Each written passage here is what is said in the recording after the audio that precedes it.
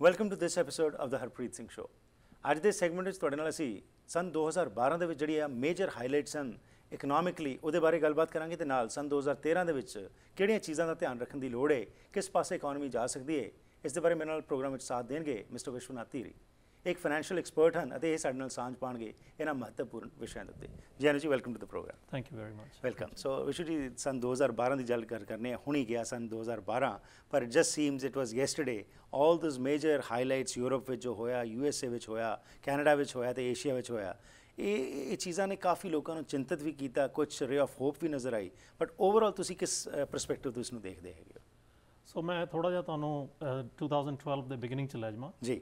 11 ਜਦੋਂ ਐਂਡ ਹੋਇਆ ਔਰ ਜਦੋਂ ਅਸੀਂ 12 'ਚ ਐਂਟਰ ਕੀਤੇ ਹਾਂ ਤਾਂ ਉਸ ਵੇਲੇ ਤੁਹਾਨੂੰ ਯਾਦ ਹੋਣਾ ਹੈ ਕਿ ਵਰਲਡ ਜਿਹੜਾ ਸੀ ਗਲੋਬਲ ਇਕਨੋਮਿਕ ਕ੍ਰਾਈਸਿਸ 'ਚੋਂ ਗੁਜ਼ਰ ਰਹੇ ਸੀਗੇ ਜੀ, ਔਰ ਗ੍ਰੀਸ ਕਾਫੀ ਪ੍ਰੋਬਲਮ 'ਚ ਸੀ, ਯੂਰੋ ਜ਼ੋਨ ਕਾਫੀ ਪ੍ਰੋਬਲਮ 'ਚ ਸੀਗੀ। ਸੋ ਪਹਿਲਾ ਇਵੈਂਟ ਤਾਂ ਇਹੀ ਸੀਗਾ ਕਿ ਗ੍ਰੀਸ ਨੂੰ ਪੁੱਲ ਆਊਟ ਕੀਤਾ ਗਿਆ। ਰਾਈਟ। ECB ਨੇ ਫੰਡ ਕੀਤਾ ਉਹਨਾਂ ਨੂੰ ਔਰ ਦੇ ਵਰ ਬੇਲਡ ਆਊਟ, ਆਲਮੋਸਟ $130 ਬਿਲੀਅਨ ਦਾ ਉਹਨਾਂ ਦਾ ਬੇਲ ਆਊਟ ਸੀਗਾ ਜੀ। ਸੋ ਉਸ ਤੋਂ ਬਾਅਦ ਹੋਰ ਕਈ ਡਿਵੈਲਪਮੈਂਟਸ ਹੋਈਆਂ, ਜਿਸ ਤਰ੍ਹਾਂ ਕਿ ਮਾਰਚ ਦੇ ਅੰਦਰ ਚਾਈਨਾ ਨੇ ਕਾਫੀ ਵੱਡੇ ਆਪਣੇ ਡੈਫਿਸਿਟ ਨੰਬਰਸ ਪੋਸਟ ਕੀਤੇ ਹੈ ਜੀ, ਟ੍ਰੇਡ ਡੈਫਿਸਿਟ ਦੇ।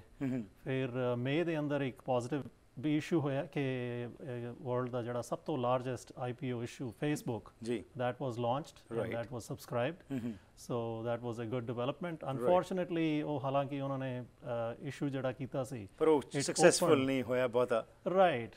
It opened at a good price. I mean, I remember it was upward of $40 on the first day. Right. लेकिन देखते ही over the next 3-4 months it dropped down to almost $20. Right. That's a 50% loss. Right. April ਮਹੀਨੇ ਦੇ ਵਿੱਚ ਇੱਕ ਜਿਹੜੀ ਹੋਰ ਮਹੱਤਵਪੂਰਨ ਘਟਨਾ ਹੋਈ ਸੀ ਕਿ UK ਜੋ ਹੈ ਉਹ ਮੁੜ ਤੋਂ ਰਿਸੈਸ਼ਨ ਵਿੱਚ ਆਫੀਸ਼ੀਅਲੀ ਜਿਹੜਾ ਹੈ ਉਹ ਡਿਪ ਕਰੇ, ਉਹਦੇ ਬਾਰੇ ਤੁਸੀਂ ਕੀ ਕਹਿਣਾ ਚਾਹੁੰਦੇ ਹੋ? What was that? How important was that particular factor?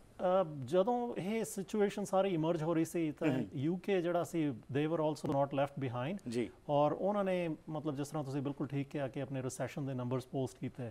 So things ਵਰ definitely not good in the European union and ਦੇ ਵਰ ਨਾਟ either good in the UK। Right. ਸੋ ਉਹਨਾਂ ਨੇ ਡੈਫੀਨਿਟਲੀ ਉਸ ਕੁਆਰਟਰ 'ਚ ਜਿਹੜਾ ਹੈ ਰਿਸੈਸ਼ਨਰੀ ਨੰਬਰਸ ਪੋਸਟ ਕੀਤੇ ਸੀਗੇ। ਸੋ ਵਿਸ਼ੂ ਜੀ, ਬਿਲਕੁਲ ਤੁਸੀਂ ਸਹੀ ਕਿਹਾ ਕਿ ਜਦੋਂ UK ਦੇ ਵਿੱਚ ਰਿਸੈਸ਼ਨ ਆਇਆ ਉਸ ਨਾਲ ਆਫਕੋਰਸ ਇੰਟਰਨੈਸ਼ਨਲ ਰੈਮੀਫਿਕੇਸ਼ਨ ਸਾਡੇ ਸਾਹਮਣੇ ਆਈਆਂ ਤੇ ਜੂਨ ਦੇ ਮਹੀਨੇ 'ਚ ਅਸਰ ਜਿਹੜਾ ਸੀ ਥੋੜ੍ਹਾ ਜਿਹਾ ਨਜ਼ਰ ਆਇਆ ਮਾਰਕੀਟ ਦੇ ਉੱਤੇ।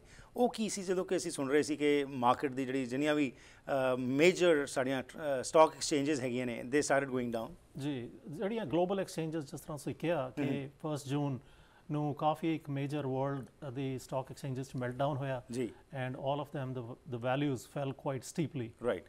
ਔਰ ਉਹ ਇਸੇ ਕਰਕੇ ਸੀਗਾ ਕਿਉਂਕਿ ਓਵਰਆਲ ਜਿਹੜੀ ਇਕਨੋਮਿਕ ਸਿਨੈਰੀਓ ਸੀ, ਗਲੋਬਲ ਇਕਨੋਮਿਕ ਸਿਨੈਰੀਓ, ਉਹ ਨੈਗੇਟਿਵ ਜ਼ਿਆਦਾ ਹੋ ਰਿਹਾ ਸੀਗਾ। ਸਪੇਨ ਔਰ ਇਟਲੀ ਵੀ ਪ੍ਰੋਬਲਮਸ 'ਚ ਨਜ਼ਰ ਆ ਰਹੇ ਸੀ।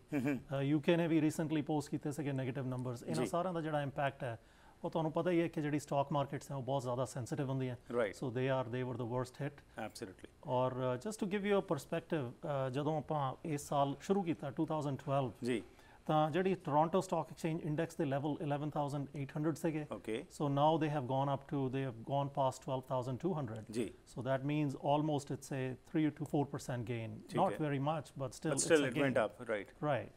ਤੇ ਜਿਹੜੀ ਡੋ ਜੋਨਸ ਇੰਡੈਕਸ ਹੈ ਜਿਹੜਾ ਆਪਣਾ south of the border US the index ਹੈ, ਉਹਨੇ ਕਾਫੀ ਅੱਛਾ ਗੇਨ ਪੋਸਟ ਕੀਤਾ, 10% ਗੇਨ ਆਲਮੋਸਟ ਪੋਸਟ ਕੀਤਾ, because it started of at ਰਫਲੀ 12,000 ਜੀ, and it's now over 13,000, so it's a very healthy gain. Right.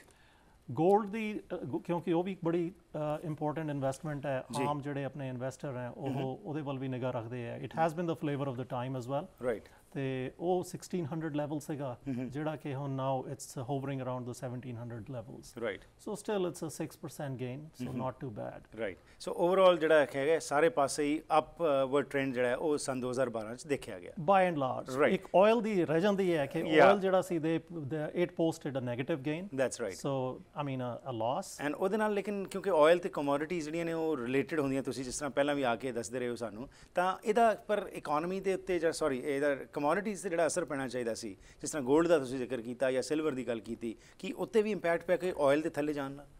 Harpreet ji, ਜਿਹੜਾ 골ਡ ਔਰ ਸਿਲਵਰ ਹੈ ਇਹ ਪ੍ਰੈਸ਼ੀਅਸ ਮੈਟਲਸ ਹੈ। ਇਹਨਾਂ ਨੂੰ ਹਾਲਾਂਕਿ ਇੱਕ ਤਰ੍ਹਾਂ ਕੁਝ ਜਿਹੜੀ ਸਕੂਲ ਆਫ ਥਾਟਸ ਹੈ ਉਹਨੂੰ ਕਮੋਡਿਟੀ ਵੀ ਕਹਿ ਲੈਂਦੀਆਂ, ਲੇਕਿਨ strictly they are precious metals and they are something different then precious commodities। ਉਹਦਾ ਕਾਰਨ ਇਹ ਹੈ ਕਿ ਇਹਨਾਂ ਦਾ ਕੋਈ ਐਂਡ ਯੂਜ਼ ਸਿਲਵਰ ਦਾ ਤਾਂ ਐਂਡ ਯੂਜ਼ ਇੰਡਸਟਰੀਅਲ ਯੂਜ਼ ਹੈਗਾ, ਲੇਕਿਨ ਜਿਹੜਾ 골ਡ ਹੈ ਉਹਦੀ ਜ਼ਿਆਦਾਤਰ ornamental value ਹੈ। That's right. So ਇਹਨਾਂ ਦਾ they are almost inversely proportional to what happens with the economy। ਜੇ ਬਹੁਤ ਜ਼ਿਆਦਾ ਕੋਈ monetary loosening policies ਹੈਗੀਆਂ ਤਾਂ 골ਡ ਜਿਹੜਾ ਉਸਦੇ ਉੱਤੇ positive impact ਹੋਣਾ। ਰਾਈਟ। ਸੰਨ 2012 ਦੇ ਵਿੱਚ ਜਿਹੜਾ ਯੂਰੋ ਦੇ ਉੱਤੇ ਵੀ ਕਾਫੀ ਚਰਚਾ ਚੱਲ ਰਹੀ ਸੀ, ਉਹਦੇ ਬਾਰੇ ਥੋੜਾ ਜਿਹਾ ਦੱਸੋ ਕਿ ਉਹਦਾ ਜੋ ਚੱਲ ਰਿਹਾ ਸੀ, ਯੂਰੋ ਕਈ ਕਹਿ ਰਹੇ ਸੀ ਛੱਡ ਜਾਾਂਗੇ ਤੇ ਕਈ ਹੈਗਾ ਸੀ ਕਿ ਹੁਣ ਕਿਉਂਕਿ ਗ੍ਰੀਸ ਦੇ ਵਿੱਚ ਜੋ ਕੁਝ ਹੋਇਆ ਉਸ ਤੋਂ ਬਾਅਦ ਸਪੇਨ ਵਿੱਚ ਵੀ ਗੱਲਾਂ ਹੋ ਗਈਆਂ, ਇਟਲੀ ਦੀ ਵੀ ਗੱਲਾਂ ਹੋ ਗਈਆਂ, ਤਾਂ ਉਹਦਾ ਕਿੰਨਾ ਕੁ ਯੂਰੋ ਤੇ ਅਸਰ ਪਿਆ?